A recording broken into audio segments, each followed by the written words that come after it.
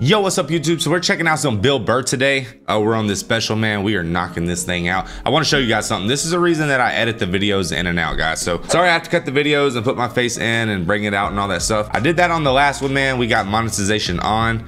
The one before I didn't do it and it was ineligible, right? So this video is completely copyright striked. And then we have some more Bill Burr copyright strike down here.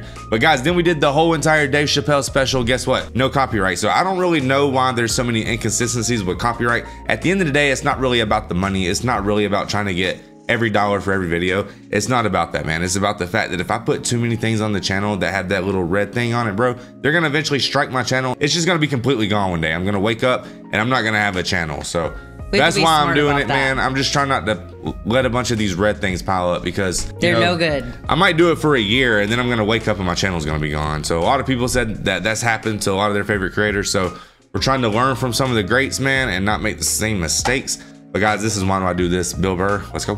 Loving this special so far, guys. Yeah, like, comment, subscribe, man. Let us know. Let me know in the comment section up until this point if you've been following along. What is the funniest joke that Bill Burr's told? Because I have my personal favorite so far, but I think I'm gonna save it till after the special. Yeah, I'm gonna save it so I can see if mine is better. Let's go. No, seriously, I don't know what's wrong with me. I think I just stayed single too long, man. It's just brutal. There's a critical point when you stay single too long, then when your brain switches from, you know, like, you know, don't say that to her. Eh, fuck it, say it, see what happens. Dude, and once you cross that line, this the evil that just opens up. It's just, you know. I don't know, you know what, I just find women that just like, I think they're great. I don't want this to come off like, I don't want to come off here like I'm some woman hater, because, you know, I know I'm a psycho, but it's just like, I don't know, I just find them to be like relentless. Just every day, they just got to come at you. They just wake up, they have an agenda, and so they're like these psycho robots that never run out of batteries, and every day they just keep fucking, just keep coming at you. Right? I think I know this is your favorite one. You got to deal with that every single day. Hey, honey, you want this shit? And you literally, you know, every day, it's like waves hitting the beach, you know? Every day, just eroding a little more your life away, you know? Just waking up inch by inch, you know? Every day, just... Why are you hanging out with him? He drinks too much. Where'd you buy that? That's ugly. Throw it out. So one day, you're just hanging out in the middle of a lagoon, just floating there with your baseball cards. Waving to your friends back on the shore. Dude, get me tickets. I still like sports. Oh, here she comes. Here she comes. Hey, honey, how you doing? You know who that reminds me of Amber, so bad? Amber and man, Austin. my sister, bro. Oh, man. I ain't going to get into it on YouTube. But this man enjoys the fine things in life, man. Nothing bad, nothing toxic at all. A few Pokemon cards. Bro, he likes to collect Pokemon cards, man. Bless him. She does not like it, and she... whatever he said, but there's a little Brooke in there too. Waking up relentless. We was just talking about that today, wasn't we? Yeah, we were. I love you, sweet girl. No, I'm trying to. Hey, honey, how you doing? Oh, but one thing I will say though, man, he said it in the beginning, guys. I'm so sorry. I know I talk too much. He did say when you're single, you're like, oh, screw it, just say it. I will say there's a lot of dumb stuff I'd probably say that you keep me from saying. So thank you. I really appreciate that. No, I'm trying to learn how to pick my battles with my girl. You know, it's what I am. You know, I used to argue all the time. I'm just trying to pick the battles. Some days they come at you. You just gotta let them go. You follow them to whatever dumb shit they want to do. Like, hey, let's get a picnic. We'll have a picnic. You bring the good drink and you. Then other days you just gotta get your hand up. You just gotta just create this perimeter, something for them to bounce off. Like you just send that psycho energy in another direction. Buy yourself a couple of hours for freedom before they bounce off something else. Go see my parents. No, they're relentless. They never stop. And there's no reason you should date this dude. You know why? Because you can't hit them. That's what it is. Think about that. There's no physical ramifications for being an asshole when you're a woman. Do you know how much of a dick I would be if it was socially unacceptable to kick the shit out of me? Dude, I would be trashing everybody I saw. See some big muscle-bound guy, hey, I go to the fucking gym. Slap your protein shake out of me. Hey, go fuck yourself, right? But I can't do that, right? Every guy has a line, and if I cross the line, I get blasted in the face. Totally acceptable, right? Well, with women, there's no line. They just keep coming at you. Dude, they can do stuff worthy of like Why are you dying so hard? Is it too relatable? This is so relatable to me. Oh my God. Today we woke up and all of a sudden I got to build a fort. And now my kid has to have a fort in the woods. It ain't even my property. That's what I'm trying to tell him. Stop. We need a fort. and they'll just stand right next to it. Back it up. The line. They can just keep fucking just keep coming at you. Dude, they can do stuff worthy of like a suplex, and they'll just stand right next to it. They don't even have the decency to run away. They'll like light your clothes on fire. They're like, ta-da! I did that shit. Oh yeah. I was so proud of my work. I stuck around to see your reaction. I invited a couple of friends to heckle you as you try to stomp it out with your bare feet. Oh yeah, they'll like key your car, sign their name. Susan did this shit. You're sitting like, now can I at least put her in a headlock, give her a couple of... Now, I feel bad for women that you never get to feel that. You guys should do it to each other, you know, just every once in a while. Just haul off and just blast one of your friends in the face, you know. It's good for you. No, I know, yeah, I know. It hurts, you know, you can't feel your nose, your ears are ringing, but I'm telling you, man, it clears your head. It causes you to, like, evaluate yourself. I swear to God, anytime I ever got punched in the face, I was always pissed, but at some point during the drive home, I'd always be thinking, like, you know, I was kind of being a dick back there, you know? When I really think about it, I probably shouldn't have said that last shit, you know?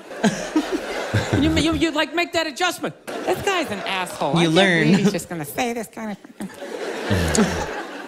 Actually, my girl punched me in the head on Valentine's Day a few years ago. Yeah, you want to hear this story? This is a great one. This is how much of a dick I am, that I can actually tell a girl I love her, give her a card, and somehow at the end of the night, she's still blasting me in the head, you know? I can't even remember what happened. All I know is she said some shit, then I said some stuff, then she said some more stuff, and I said, fuck it, I'm going for big air. I said the last shit, and next thing you know, she just came flying at me, right? Fist balled up. Okay, and at first she was just hitting me all in here, you know, which is acceptable, right? It's a holiday, let's fucking keep it nice, you know? Let's keep it nice, right? And I gotta admit, I was blocking most of it at first, right? I was doing the rope-a-dope. I was leaning back, I was pulling her head in, I was leaning on her, talking shit, trying to tire her out, right? And then all of a sudden, she just went up top, fucking wham, and hit me right in the side of the head. You know what hurt the most was not that she hit me, was that after she hit me, she didn't have the decency to hop back, like maybe something was gonna happen. She knew nothing was gonna happen. It's against the rules. So not only did she get to blast me in the head, she then got to do like this UFC talking shit thing in my face, pointing. Oh, it was brutal. Tapping this canvas. And she started like breaking up some stuff, you know, of course it was all my stuff, and I'm just standing there, okay, don't look her in the eye, stand as still as you can, let her calm down. Oh, that's great, that's something mine from high school. That meant a lot to me. Evidently not to you. It's funny, if I was doing that shit, I'd have a cop with his knee in my back, but evidently you have a vagina, so that makes it okay. I just have to stand here as you break all my shit. It's gotta be me, it does. You know, I get into too many arguments. I do. I got in an argument with this girl the other day. You ever meet somebody, like, within the first couple of minutes of meeting them, they feel like they can, like, sum you up? Just like, you know what your problem is? And you just have this unbelievable urge just to take their head and just mush it into whatever they're eating, you know? And really hold it there for a second, you know? Like, feel the panic in the back of their head as, like, the air bubbles become, like, less and less frequent, you know? You ever have, like, weird thoughts like that? Like, random violent thoughts, you know? Like, I actually had the urge to elbow an old lady in the face the other day. No, sir. No, it's not real.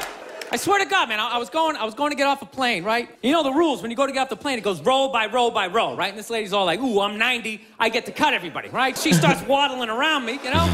I'm competitive, I start boxing her out. I'm competitive. Start picking down my luggage, I swear to God, I did this. I'm literally taking up the whole aisle. And all of a sudden, I just go around him. She just starts waddling all around me, and then I just feel my elbow. Like, dude, you gonna take this shit, man? Come on. Dude, you got a wide open shot, you know? Just give her a quick one. She's not even gonna feel it. She's gonna go down, then you can play it off like, oh, was she with you? Did that happen?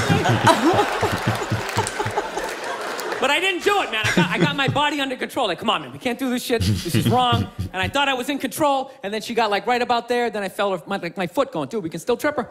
We still trip her. Just throwing that out there.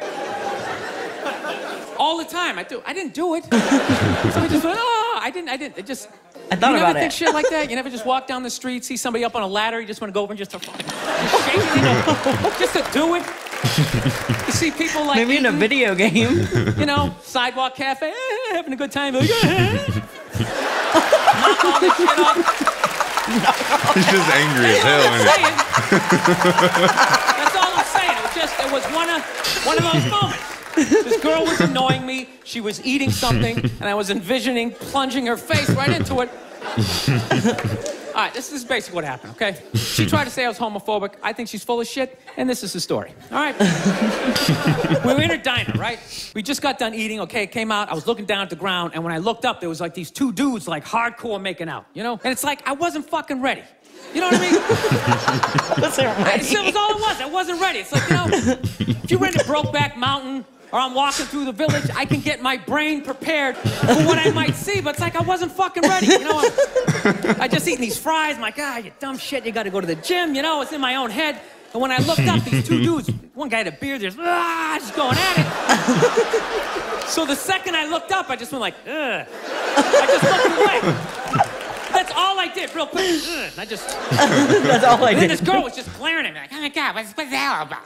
What's that? Were you like homophobic? Are you homophobic? I go, no, I'm not homophobic. I got no hatred, you know. I got no hatred in that area. She goes, what's that all about? I go, it was just like a visual thing. It was just, you know. She goes, what are you talking about? I go, well, put it this way. The first time I ever saw a porno, I was like 14 years old. I had no idea what doggy style was, but the second I saw it, my brain was just like, that is the shit. I want to fucking do that. At some point in my life, I want to convince a woman to do that with me. Right? My brain was like, yes. My dick was up. Everything was in agreement. That this was a wonderful thing, and I had no idea what it was. But in the same token, if at any point during that porno, if somebody started like kissing somebody's feet or like sucking on their toes, it was just gross to me. But that doesn't mean I hate feet and I don't want them in my neighborhood. That just means I'm not into that shit. It's the same thing with the gay dudes. I have no hatred in my heart for gay people, all right? They're cool, they're funny, generally speaking, they're neat, you know? They really are. Things to say about them, you know? They move to your neighborhood, the property value goes up because they make it fabulous, right? They can't reproduce, so they're not making more in-the-way people walking around looking up at shit. Yeah. They're wonderful for the environment. God bless them. But how far does political correctness go that I gotta look at some shit that's making my brain go like, fucking look away, right? I'm supposed to override that, start like cheering on the relationship, like, woo, grab his ass! Yeah, run your fingers through its chest hairs! Dude, it's ridiculous. You gonna tell me some gay guy never walked down the street, seen two straight people just going at it, and never just thought like, oh God, why would you? Just, that's all. I mean, he can't help it. That's just how his brain is wired, right? He's just like pussy, and I'm like dick, right? But there's no hatred in that. I don't know. I just couldn't fucking explain it to this girl. She's like, I think you're homophobic. It's like, no, what's on the same level? You ever see a big guy eating a sandwich and he gets a little mustard on the side of his face, right? You fucking look away. But that doesn't mean you want him to choke on the sandwich. You want to get a bunch of friends to beat the shit out of him for eating the sandwich, right? Dude, whatever you put your mouth on is the most intimate thing ever, right? There's no middle ground. It's either like yes or fuck that. There's no middle, you know, balls, right? You just insert yourself into the situation. Like when you watch a porno, there's a guy and a girl, but you're not looking at the guy. Even though he's right there, you're just looking at the girl and you're just thinking, yeah, that's what I would be doing to her, right? But if you took the girl out and there was just some guy just sitting there just drying humping, you'd be like, this shit is horrific, right? So when I'm looking at two dudes kissing, it's like a stalemate. There's no place for me to insert myself into that situation that isn't horrific, right? Does that mean I'm fucked up, you know? What I love about that joke, you guys got it after like the first example, yet I felt the need to give you 58 more. I was like, what? Oh my goodness. Guys, I don't know if that's the end of that epic rant, but my man just went in for like at least 15 minutes, I swear. So I'm gonna end it there. What do I even say about that, man? Jeez. I felt like in the beginning, Bill was speaking to my life. I love you, baby. You're a sweet girl, but you woke up today and decided I had to build a fort. I did. And we got a grill today. Yeah, and we impulsively went and got a grill. Which, by the way, I went up there to Walmart and I got that bad boy, that what's it called, Blackstone. Man, I got me one of them Blackstones, one of those like $350 Blackstones. I got it for $100 off. Your boy did that. I negotiated, found the little number. I said, price match. Oh, for real? Y'all got that? The lady wasn't trying to give it to me, was she? No, I said, well, she was trying to bargain. we had to check some bit. serial numbers, basically. And then once I saw the right serial number, she tried to tell me that wasn't the right one in a sense. She was like, well, I don't know. I was like, no, that's the right one. Let's go. And I was basically celebrating it. He got it. Anyways, man. Bag secured. This dude's going in right now. Like I genuinely watching this, man, I feel pain in my head. I was getting a headache. Yeah, guys, we just got done hilarious. watching like 2 hours worth of movies and stuff for our other channel. Go check it out. But that light's been on for a minute, and that was just what I needed to make sure I get a splitting headache for the night. So perfect way to end the night. Felt like he was speaking to my life. And then another thing, babe, I do want to point out. So far, all these comedians have been dudes. Our audience is mainly dudes, like 99%. And you have been a very, very, very awesome partner. And you take all these jokes, and behind the scenes, man, she never gets mad. She's the coolest girlfriend in the history of the world. What, these jokes? Being so well. They're all anti-women, and I mean, they're not anti-women. I'm not saying they're anti-women, but they're all subjugated around women. Yeah, but they're like funnily true. Yeah, they're funnily hilariously true. That's what true, makes comedy funny, in a way. right? Yeah. Right. I still love you for that, for sure. I mean, you could be like, you know, you could choose a whole different approach for sure, but you don't, so I love you. Thanks. All right, guys, like, comment, subscribe. We'll see you guys on the next one because we got to finish this special.